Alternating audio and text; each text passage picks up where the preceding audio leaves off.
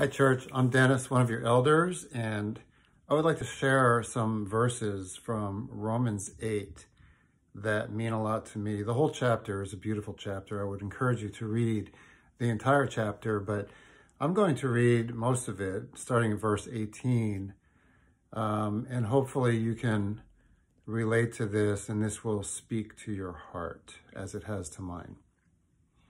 For I consider that the sufferings of this present time are not worth comparing with the glory that is to be revealed in us.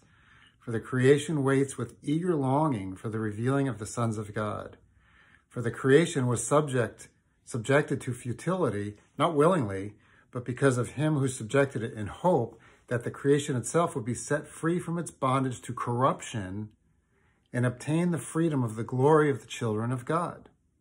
For we know that the whole creation has been groaning together in the pains of childbirth until now.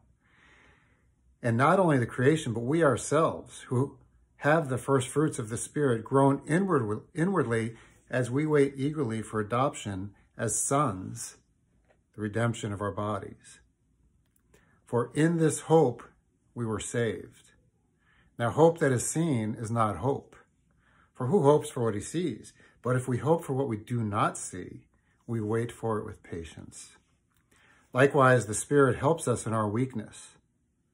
For we do not know what to pray for as we ought, but the Spirit himself intercedes with us with groanings too deep for words.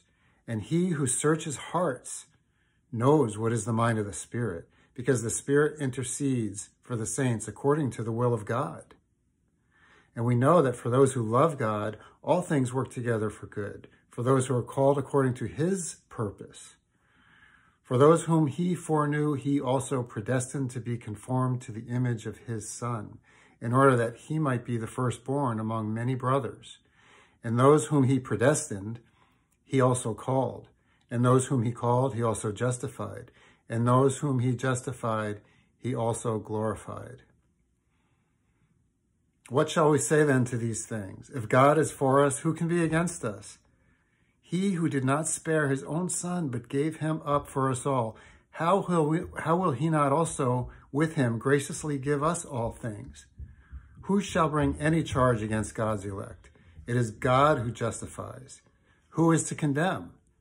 Christ Jesus is the one who died, more than that, who was raised, who is at the right hand of God, who indeed is interceding for us. Who shall separate us from the love of Christ? Shall tribulation, distress, or persecution, or famine, or nakedness, or danger, or sword? As it is written, for your sake, we are being killed all day long. We are regarded as sheep to be slaughtered. No, in all these things, we are more than conquerors through him who loved us. For I am sure that neither death, nor life, nor angels, nor rulers, nor things present, nor things to come, nor powers, nor height, nor depth, nor anything else in all of creation will be able to separate us from the love of God in Christ Jesus, our Lord.